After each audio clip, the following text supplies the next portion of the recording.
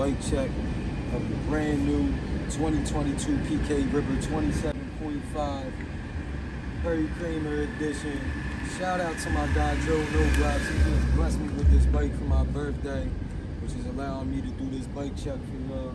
So we about to get into it. First of all, this bike to me is literally, Joe let me borrow it for the weekend. I rode it. I said I have to have this.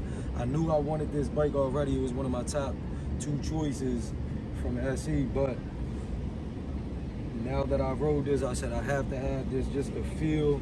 It's a 27.5. It got that small feel, almost kind of feel like almost a Blocks Flyer with disc brakes, just a little more, you know, more comfortable. Still got the BMX feel. I mean, this year is crazy. I mean, we got, you know, we got the Oakley B1B grips. I mean, these is the most comfortable grips. Soon as you break them in, you gotta ride them for a little bit. But once you break them in, they like mold to your hand. Just get so soft, feel so good. You know, we got the Tektro hydraulic brakes front and back, which is big. A lot of people take them off, but I suggest y'all just play with it for a couple days. Check out, do you like the front brakes? Try some front brake stuff. Of course, it's the 45th year anniversary. You know the PK Ripper's always an upgrade. So it come with the snap pads. A lot of the bikes ain't even coming with pads. This come with the snap pads. Another big thing for me, come with the quick release seat clamp.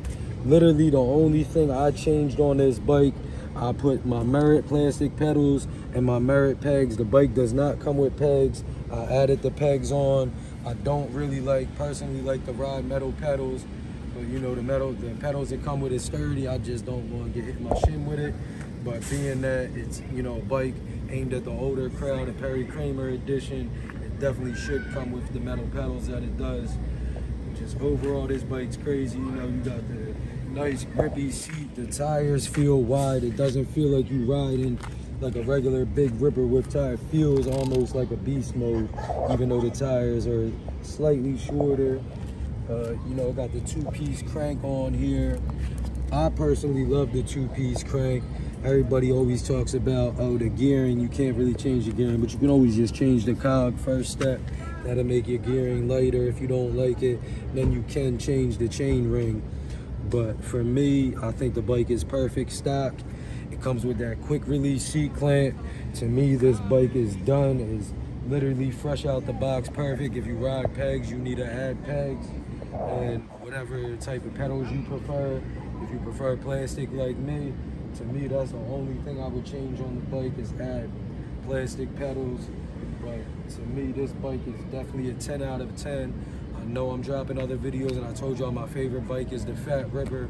I'm telling you right now, this, if you like Fat Rippers, you gotta give this bike a try. It's gonna give, it's crazy. It's gonna give you a run for your money. You can swerve way more crazy on it.